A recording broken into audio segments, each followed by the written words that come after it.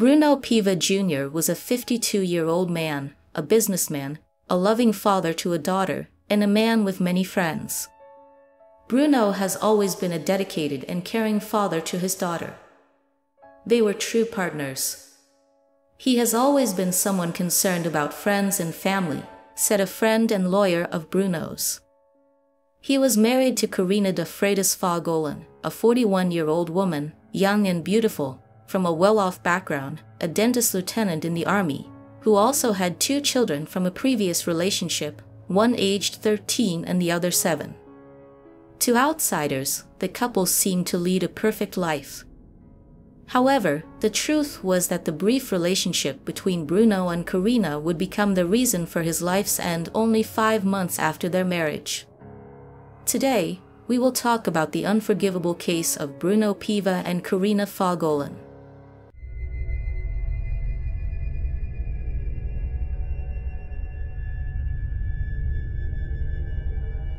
They met online in 2021, had a few dates, and soon Karina moved in with Bruno and his daughter at his home in Praia Grande, São Paulo, Brazil. Just 2 months later, they formally married in a quick ceremony, to which not even Bruno's mother was invited. They seemed deeply in love, frequently declaring their affection for each other on social media. A close friend of Bruno revealed that he believed he had found the woman of his life and asserted this to everyone. However, close friends noticed that the relationship was troubled, with intense jealousy from Karina. According to these close friends, Bruno had complained several times about Karina's fluctuating mood, saying that one minute she was happy and loving, and the next, she was nervous, angry, and violent, even assaulting him on a few occasions. Her jealousy was also extreme. She once recorded a video for one of Bruno's ex-girlfriends, telling her to stay away from him and leave the couple in peace. She constantly checked Bruno's phone and social media to ensure he wasn't talking to other women, tracked his phone when he left home without her, and had arguments with him in public due to jealousy, accusing him of looking at other women. Nevertheless, Bruno appeared happy in the relationship. He regularly expressed his love for his wife through social media posts. In numerous photos with his partner, he emphasized that she was the love of his life and that days were happier by her side. However, the relationship would come to a tragic end in December 2021, just 5 months after their wedding. On December 3, 2021, according to Bruno's closest friends, he had decided to separate from Karina due to her possessive jealousy and violence. They began arguing around 6:30 p.m. at home when he informed her that he was leaving with his daughter. He started packing their bags into the car, and the argument extended to the sidewalk outside their home. Bruno had parked the car in front of the garage to load his and his daughter's luggage. During the argument, captured by a neighbor's security camera, Bruno insisted that Karina leave the car and even tried to pull her out by the arm. His daughter was present and witnessed everything. At one point, while Bruno was on the phone, pacing back and forth, Karina exited the car and continued the argument. When Bruno turned away from her, she drew her Taurus 7.65 caliber pistol concealed in her waistband and fired 2 shots at Bruno. Startled, sat on the ground. Afterward, Karina went inside, threw the gun under another car in the garage, and returned outside, pretending to assist her husband. They, along with Bruno's daughter, got into the car to go to the hospital. However, Karina pretended not to know where the car keys were and exited the vehicle again, shouting for help from neighbors. Bruno remained at the scene without medical attention for about 20 minutes until the police, alerted by neighbors, finally arrived.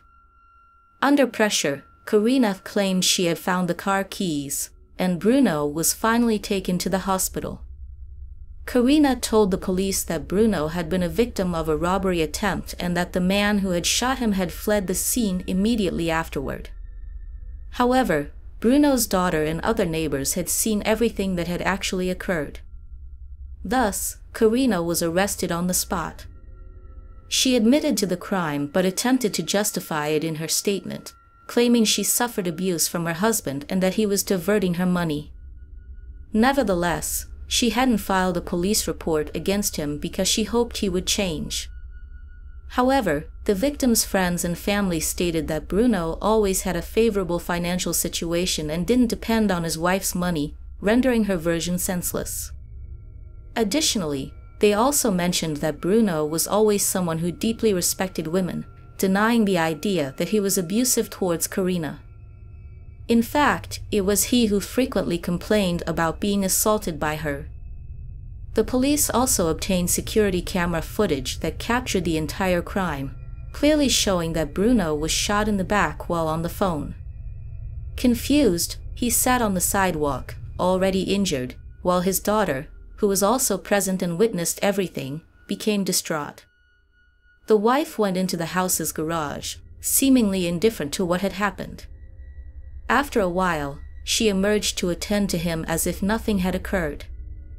During searches at the couple's house, the police found the murder weapon under another car in the garage and concluded that Karina had swiftly entered the house after the crime solely to try to hide the weapon. Bruno was hit in the hand and neck area, and the projectile lodged in his chest. Throughout his hospitalization, he remained in critical condition. He was mostly unconscious, although he showed slight improvement in his last days, occasionally opening his eyes. However, after more than 50 days hospitalized, unfortunately, Bruno could not survive. Despite being caught in the act, Karina was granted the privilege of being released to await trial under house arrest only 10 days after the crime. According to authorities, she received this benefit because she has 2 underage children who require her care. She was indicted for homicide, which can be classified as either simple homicide, with a sentence of 6 to 20 years of imprisonment, or qualified homicide, with a sentence of 12 to 30 years in prison, according to Brazilian laws. Bruno's 11-year-old daughter is from a previous relationship. Her mother had passed away about a year before Bruno started a relationship with Karina, so the girl's custody is now under the responsibility of her maternal grandmother. Family and friends of Bruno remain distressed, demanding justice, as to this day, over a year after the crime, Karina continues to live freely without facing any consequences for cruelly taking the life of an innocent man for no apparent reason other than not accepting the end of the relationship. Leave your opinion on this case in the comments, subscribe to the channel to discover more stories like this, and don't forget to leave a like. See you in the next video.